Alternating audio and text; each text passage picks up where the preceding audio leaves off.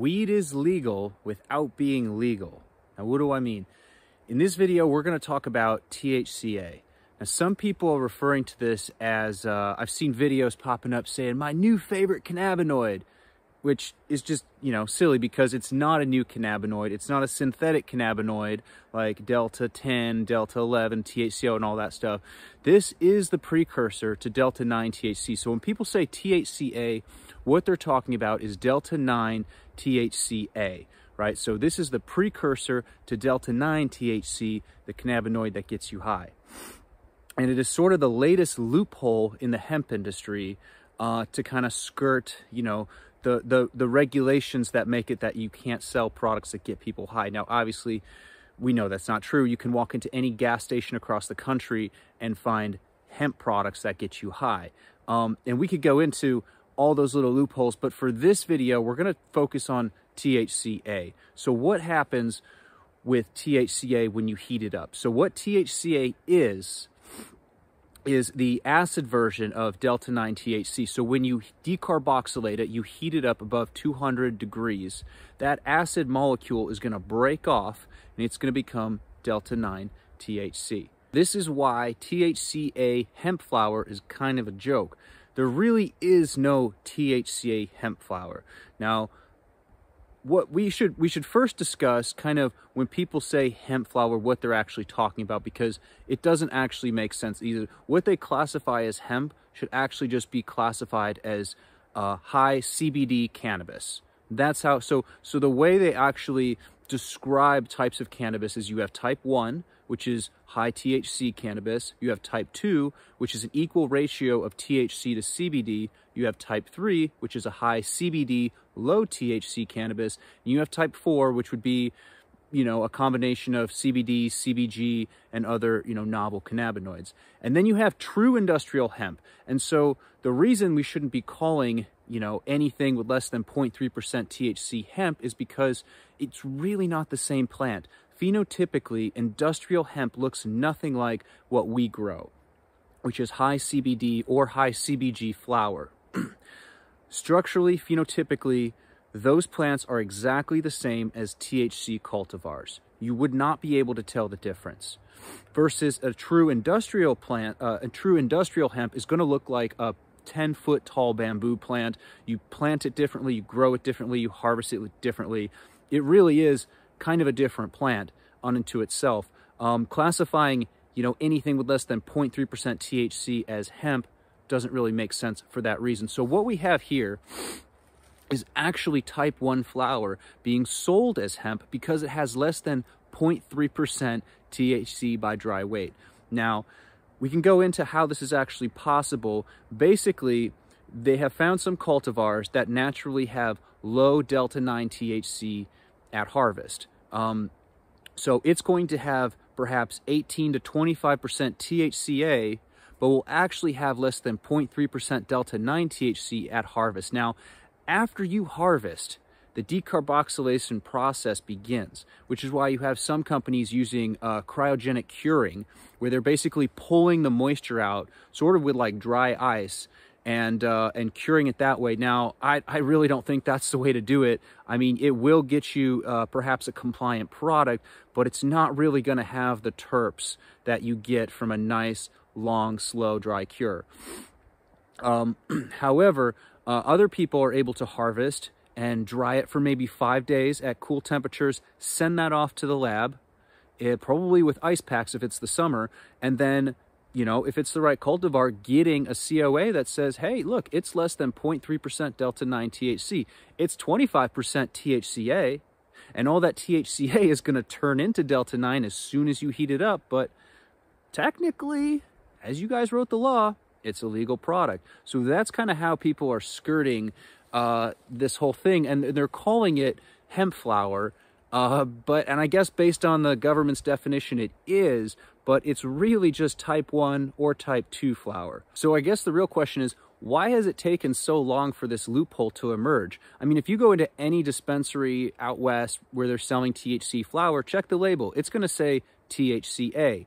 It probably does have more than 0.3% Delta-9 THC, but the majority of that THC is going to be in THC-A. So, You know, this isn't really something new. There have been some genetics that have come out that have low Delta-9 at harvest, but there's also type 1 genetics that would fit in that bill that aren't from CBD or anything like that.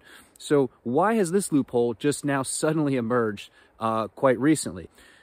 I believe it's because everybody, you know, in this industry is always just kind of testing the water. So, you know, 2018, 2019, hemp becomes legal. You've got hemp flower, you know, and to be honest, when they wrote the regulations, they didn't think people were going to be smoking hemp. They thought this is going to legalize it so that, you know, farmers can grow it for rope and things like that. I'm pretty sure that's what the legislators had in mind. They didn't think people were going to be smoking it. They didn't think people were going to be making concentrates out of it. And they sure as heck didn't think people were going to then exploit all these little loopholes like Delta-8 and THC-A and all these other, you know, novel cannabinoids. But, you know, cat's out of the bag. And the way they wrote the law was hemp is defined as any product containing less than 0.3% Delta-9 THC by dry weight. So what we saw in 2020 was kind of the advent of Delta-8 came onto the scene. And, it's like legal weed, and it's more chill than Delta-9. But the thing is, yeah, they never regulated Delta-8. Nobody was really talking about Delta-8. It wasn't really a thing. So then Delta-8 became a thing. In 2021, we started seeing, you know, other synthetic cannabinoids, which really came into fruition in 2020 and 2022 with, you know, THCO, HHC, THCP, basically a chemistry experiment of all these different synthetic cannabinoids that are not really found in any quantities in the plant itself.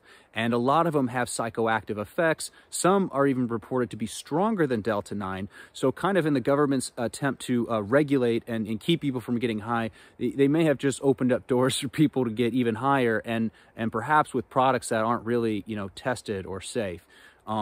So anyway, with THC-A, like this is not new genetics, there's nothing really new that's changed except, you know, people keep dipping their toe in the water. And now we're kind of at the point where, you know, over half the states in this country have, you know, either legalized or have a medical program for cannabis. And the majority of the public doesn't really care. They're in favor of it. And because of that, you know, you really don't have many people in law enforcement or, you know, in Washington that actually care. It's just not to go against it and try to crack down on this whole industry. It's not really a popular opinion. Law enforcement has way bigger things to deal with. They're dealing with a fentanyl epidemic. We've got methamphetamines, and all this stuff is way more pressing than cannabis, which, you know, in most places you can go one state over and buy it perfectly legal. So law enforcement doesn't seem to really care. And legislators, whether they're Republican or Democrat, don't really seem to care because it's just not a popular topic to get behind. The only way I could see this kind of being regulated is if, well, a couple things. One, if we have another, you know, say vaping crisis where, you know, back a few years ago, there were products tainted with vitamin E acetate that were actually ruining people's lungs and sending them to the hospital. My fear with a lot of these synthetic cannabinoids and all these products I'm seeing in smoke shops across the country is that there's nobody's doing solvent testing. So in order to get these synthetic cannabinoids, it takes a series of acids and solvents to get there. And most of these companies are not providing any COAs, doing any third-party testing. They're putting it in a flashy package, and they're selling it super cheap because it's a cheap product to make, and they know most people are going to a gas station or a smoke shop, and they're just looking for the cheapest thing that'll get them high. And that's the majority of where things are right now. It's really not ideal. On the flip side of that, you have a city like Chicago, which is just taxing people an insane amount. You know, a cartridge in Chicago, a live resin cartridge in Chicago might run you $90 to $100 after tax for a one gram cartridge, which is just really not feasible for most people. You could drive a couple states over to Michigan and get it for $25. So the market in these states, depending on how heavily they're regulated, really doesn't make sense. And meanwhile, somebody could really just order it online and have it delivered to their house. So that's also a hard option to compete with. So to be honest, I could see this loophole staying open for the foreseeable future. And it basically means that weed is legal without being legal. You got a COA. The people growing this are saying, look, here's our COA. We tested it. It came back legal. Now, here's the thing. Once that flower goes out and say it goes to dispensaries and smoke shops all over the country, and it sits on a shelf at room temperature and sunlight's coming in, it doesn't take much to decarboxylate and get above 0.3%. Now, it's not going to be like, in order to get all of that THCA into Delta-9 THC, you're going to have to actually heat it up above 200 degrees. But for it to just slowly decarboxylate, it'll do that at room temperature, especially if there's sunlight involved.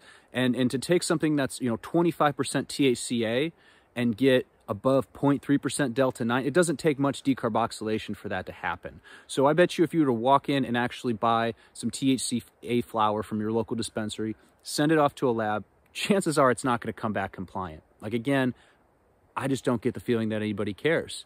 So we might be entering into sort of this golden age of cannabis where it's legal without being legal. Now, at Akira, are we going to grow, THCA flower? I'd love to. I mean, personally, I would think, type 2 flower, a 1-to-1 ratio of THC to CBD is kind of the sweet spot for most people, because the CBD really rounds out any rough edges that come along with THC. I'm just kind of following this as we go, but, I look around at all of our competitors and everybody's jumping on this. So it's sort of like with the whole Delta-8 thing, if you didn't jump on that trend, you missed out on a huge market surge. Now, for Delta-8, all we do is the gummies. I tried some Delta-8 flower. I wasn't impressed. And it's just not, I'm not going to sell a product that I don't myself enjoy. And so we didn't really go that route. But, I really think in the end, instead of chasing every new novel cannabinoid, it's best just to grow quality flower from quality genetics. And that gives people a well-rounded effect. So anyway, those are my thoughts on this. We're going to be releasing a line of THCA carts very soon, which is basically going to be our live resin, our CBD live resin, mixed in with some THCA diamonds that we're basically pulverizing and homogenizing in that mix so we can cart it up. We're just past the R&D stage right now, and everything's looking really good. So we're hoping to have those on the market within the next 2 or 3 weeks. And it's going to basically be, maybe a 1-to-1, or it might even be a 1-to-3, THC-A to CBD-A. And the effects are really balanced and really nice. There's no anxiety. There's no paranoia. And honestly, that's what I want. I think that's what most people want. And so keep a lookout for those. Anyway, thank you guys for watching. We'll see y'all next time.